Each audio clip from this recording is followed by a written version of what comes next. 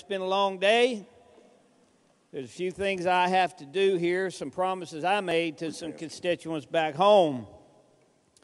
I got a letter this morning from a constituent of Senator from Montague and myself by the name of Ash Orr.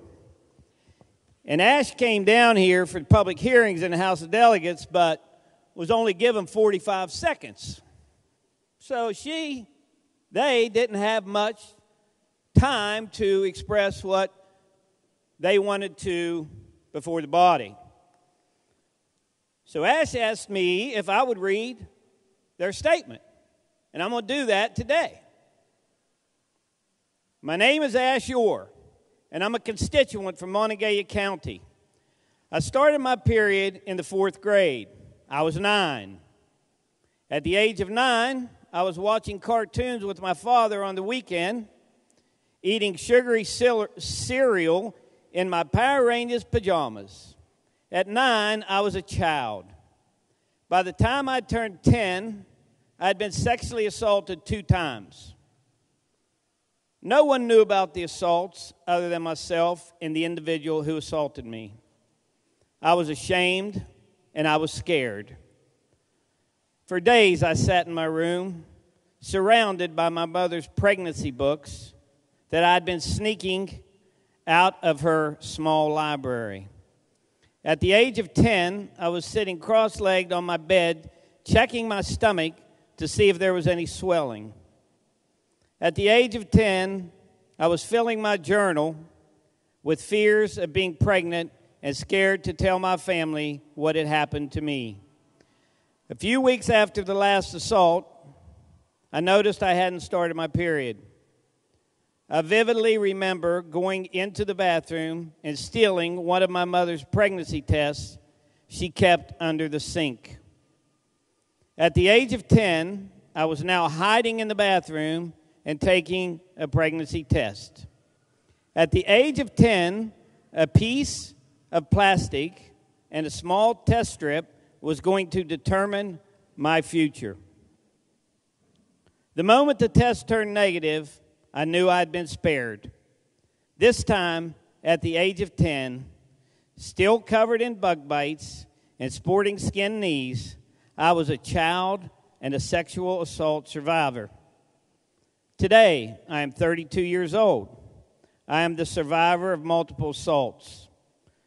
I have survived domestic abuse and violence. I have survived all my worst days, even when I didn't think it was possible to keep pushing through. I am one of the lucky ones. But there are so many others who were not given this same opportunity. I'm not sharing my story for pity. I do not want to be told how I should have handled this trauma. What I want is for y'all to put yourself in my shoes.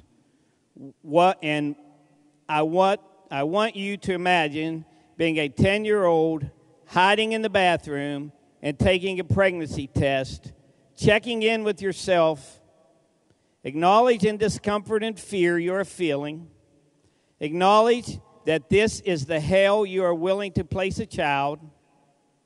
Now I want you to try rationalizing how that's even remotely acceptable. For a child who has just survived sexual assault to carry a child. No child deserves to go through this pain, fear, and isolation. I am pleading with you to protect those of us with a uterus. Ash Orr. Pretty touching. It's pretty touching. And it's a shame that they drove down here from Morgantown, and they may have gotten through one paragraph of that story because the leadership in the House of Delegates chose to give everyone 45 seconds. Then we get to the Senate, Mr. President. Ash couldn't come down here and testify because you and your leadership team chose not to send this bill to a committee against our objections. Emotions are running high, Mr. President. They're running extremely high. You had to clear the galleries today because of the emotions in the galleries. There was remarks made from this Senate floor that, in my opinion, were both hurtful and disgusting. And there was labeling done, accusing women of using abortion for birth control. There were statements made that doctors would lie just to profit from an abortion. There were statements made that women would just lie so they could terminate a pregnancy. Like this is just an everyday thing that happens.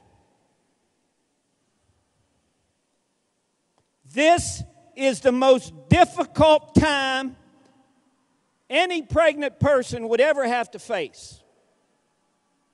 And no one is going to lie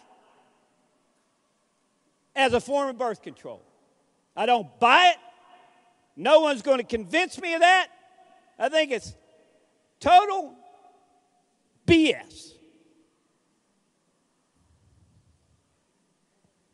And I think it's disgusting that leaders of this state would make such statements.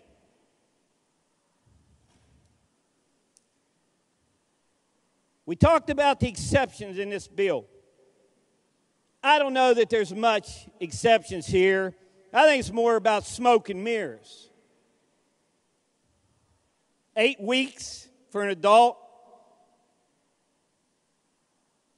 who's been sexually abused, when we know how traumatic of an experience that is, and 14 weeks for a child or a mentally incapacitated person.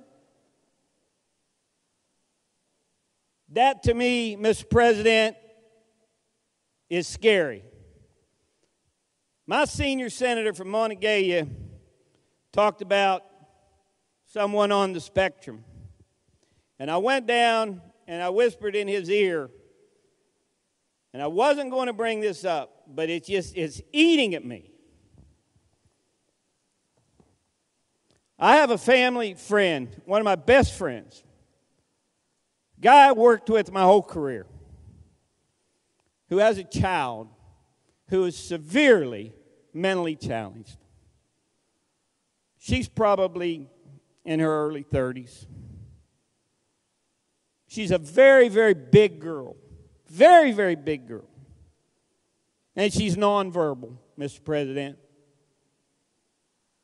If she was assaulted by a slimy relative or a slimy neighbor, I guarantee you her parents wouldn't know about that within that 14 weeks. And I guarantee you she couldn't tell anybody because she can't talk. And we think that's okay? That family who had to raise that child from birth and give their whole life to that child should be faced with another child coming from that mentally challenged daughter? I'm sorry, you call me a baby killer all you want, but there are exceptions. Everything is not black and white. Everything is not black and white. We don't know what the circumstances of that family are when they make the toughest damn decision they're ever going to have to make in their life. We don't know that. We shouldn't judge that. And for those of you in here that think you're holier than thou, there is one person who will judge that. And it's not anybody in this chamber. It's not anybody in that chamber across the hall. And it's not the guy downstairs. So if you truly believe, let's leave that judgment up to the higher being. I'm not only a no, Mr. President, I'm a hell no.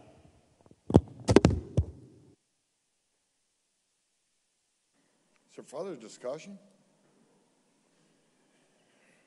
Senator from Tucker.